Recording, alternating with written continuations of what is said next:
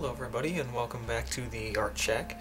Today we're going to be doing a small drawing of a tree, but I also wanted to talk about a couple of pencils that I've been using lately. These are HB number 2 pencils.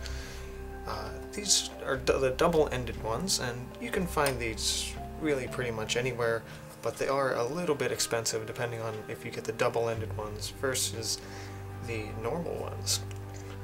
Now today we're just going to be doing a really basic tree, something you might find in a classroom environment, something of that nature.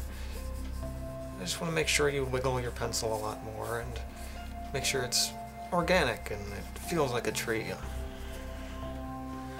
And that's pretty much it. That's how you draw a simple tree. Alright, if you enjoyed this video, be sure to give me a thumbs up, it always helps out. And I will see you guys next week for a new video. Take care.